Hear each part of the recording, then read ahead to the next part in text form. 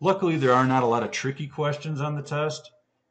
Tricky is a hustle. It's one of the hardest ones for me to write. The real hardest one would be falsely familiar. That's extremely subtle. Here, it's smart alecky. It's a hustle. So you gotta be very careful, and going fast is not going to help. If it's a tricky question, the only way it works against you is if you go too fast, which would work against you in any case. Chatty could be a long-winded question, could be something where they give you an extra number, and then the next time you get a chatty question, it's like, no, I think I do need these numbers this time. See, that's the kind of thing they're trying to shake out here. Do you know when to apply this and when it doesn't matter? That's right here the easiest format, probably either that or a Roman numeral. Because if you think about it, if the question says, which of the following is true, you got to eliminate three false answers. So when they go the other way, all the following are true except, oh, cool, I can find the three true statements. And then the other one's my answer. So as long as you do this stuff systematically, you're going to do fine. And remember how it works. In the old days, which wasn't that long ago, you would actually get a score. You know, oh, I just barely passed, or wow, I got an 82. Now you either got to pass or they give you your number, and that's bad news. So they only give you your score and how you did on the areas if you don't pass. So let's hope you don't get a score other than a P. This is the most subtle and the most dangerous and the most commonly used. They use this in Chatty the most. Falsely familiar. You guys are trying to memorize. You're trying to get through a lot of confusing material.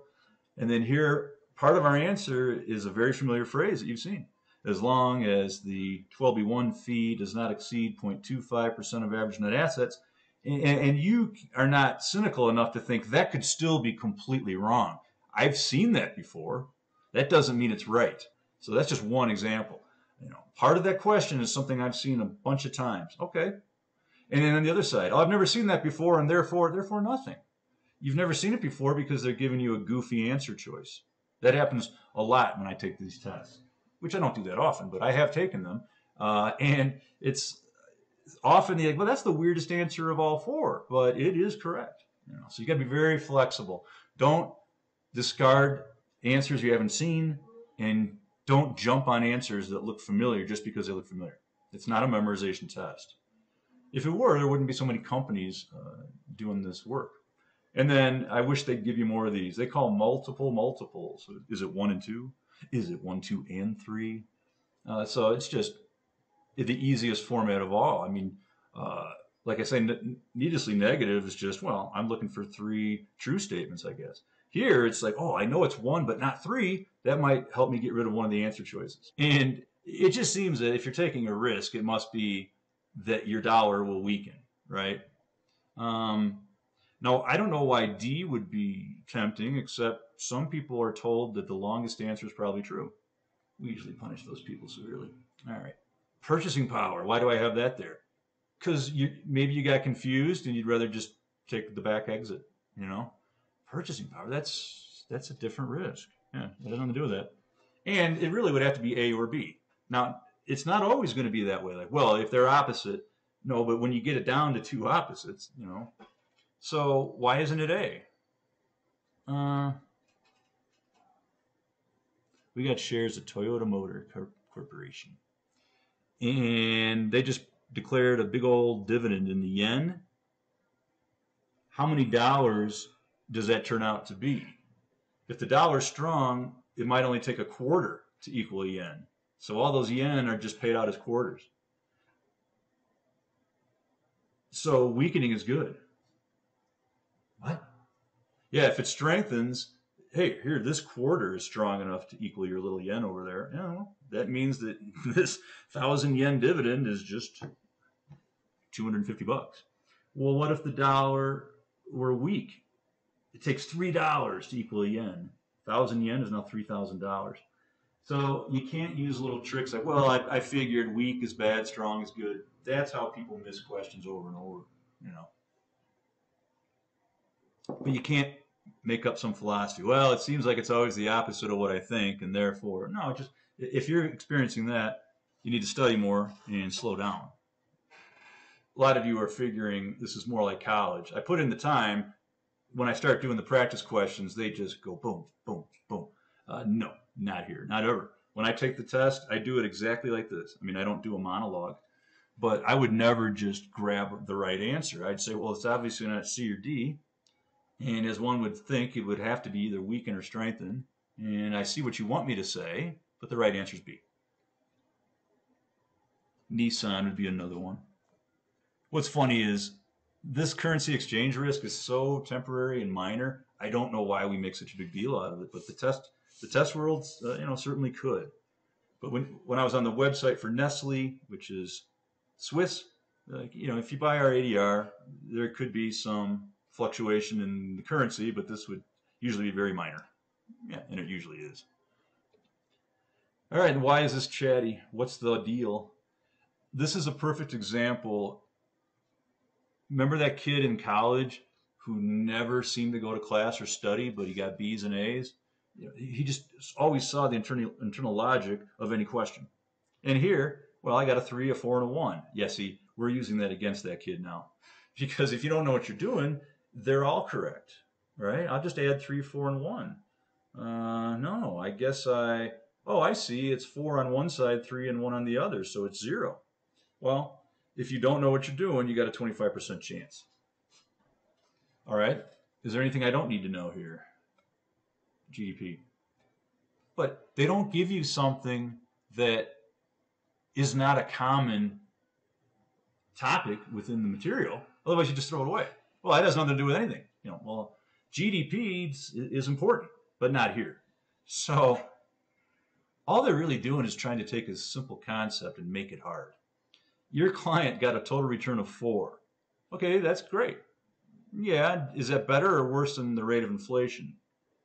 It's that. It's 1 better. Sometimes that's all you can hope for. But that's why people invest in stocks. If you look in our textbook and you see how I explain what you would have missed out on the indexed annuity, several years, 29%, 19%. And somebody's like, yeah, but it was -2 that one time. Yeah, I got over it. So least likely. So 3 equal the best really recommendations. Yeah. And of course, I'm going to make tips look different because a lot of you are, Sesame Street kids. One of these things is not like the other. And, why are you talking about no load? Because we like to mess with you. Okay. Why are you saying non-convertible? Well, that's actually important. All right, this is all messed up. I had this good textbook by Exam Zone, and they taught me that if you're worried about purchasing power, you got to be in the stock market.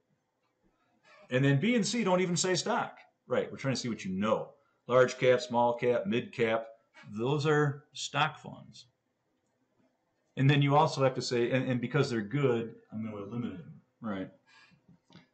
Yeah, but I learned that it's stock. You learned that it was common stock. This is preferred stock. What? Well, why are you saying non-convertible? Well, they probably wouldn't go that far, but as long as we're doing negative words, it is an important detail, just in case you were thinking, well, what if it's convertible? Well, we're saying it specifically is not. So it's really just preferred stock by itself might have been a better answer to make it hard. Preferred stock, but why not do a negative word as well? So when you see preferred stock, you would already assume it's not convertible. Convertible is the exception that proves the rule. It's a hybrid. It's kind of common, kind of preferred, kind of weird. But dissect what's going on here. There are many ways they're trying to steer you wrong. We're making tips look unique. A lot of people figure that's all you got to do.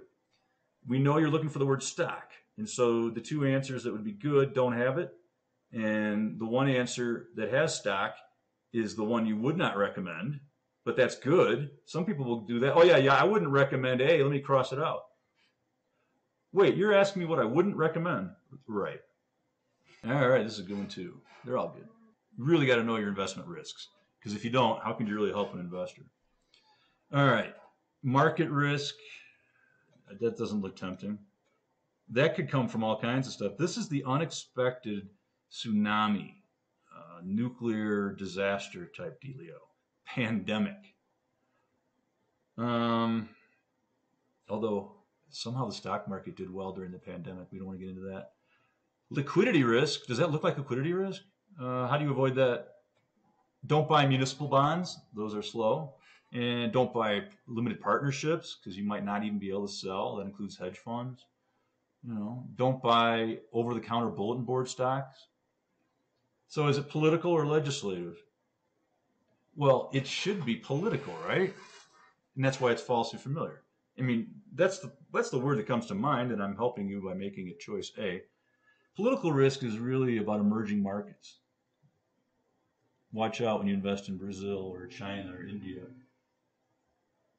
It's actually called that. So when it's talking about Congress changing the tax code, OSHA, EPA, as a general rule, when a Democrat takes over the White House and they control the House, you're going to see a lot of pipeline projects getting shut down, and then vice versa, that kind of thing. Well, that's legislative risk. If you're investing in energy sector, which can be tough, there's a lot of legislative risk. But here, same thing. Well, can you imagine having a big portfolio of municipal bonds, and then all of a sudden, sorry, Congress didn't want to do it, but they did, and there is no exemption on any of that interest. So what? Well, everyone would dump municipal bonds. It would be the negative news for the week, and that's one of the risks that you have to take. If you can't take risk, you keep your money in bank and insurance products, and then you have inflation risk. So you can never eliminate risk. You just figure out which ones you can take. Anyway, a falsely familiar answer is exactly like this. Political risk looks better, and it's wrong. And then here, which two are unsystematic? And shut up. So let's just label them. Interest rate is across the board. Rates up, price down. Right? Remember you typed that? You all thought that? Across the board, if I own bonds, when rates go up, the market prices drop. And the only thing that matters here is how long is the term on the bond. Inflation. I'm in preferred stock or bonds. The CPI is now at a 5% rate.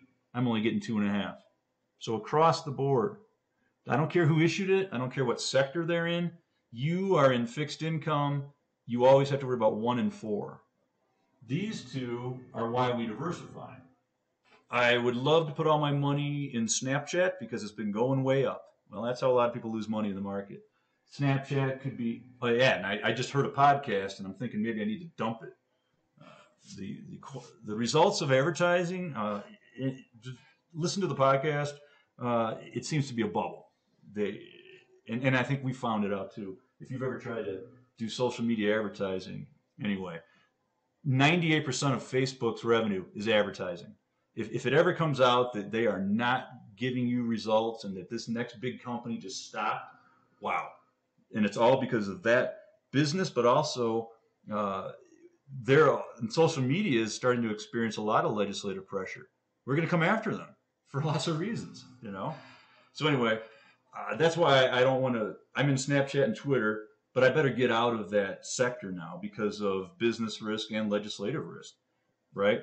Anyway, interest rate risk and inflation, that's for fixed income. And again, here's how you want to think this through. It took me a while, but when I finally made my breakthrough, does this risk have to do with the company and or its industry group? If so, it's unsystematic and it can be diversified. That's why you don't want to get too much into energy or social media. But if it's just, hey, when rates go up, all debt securities drop, that's systematic. Market risk, interest rate, and inflation are really the systematic risks. And modern portfolio theory says that's the only type of risk anyone should be expected to be compensated for. And so that efficient frontier is from low risk to high risk. We're trying to do optimal portfolios. If you can take on more of the market risk, we'll try to get you the most efficient high risk portfolio. Anyway.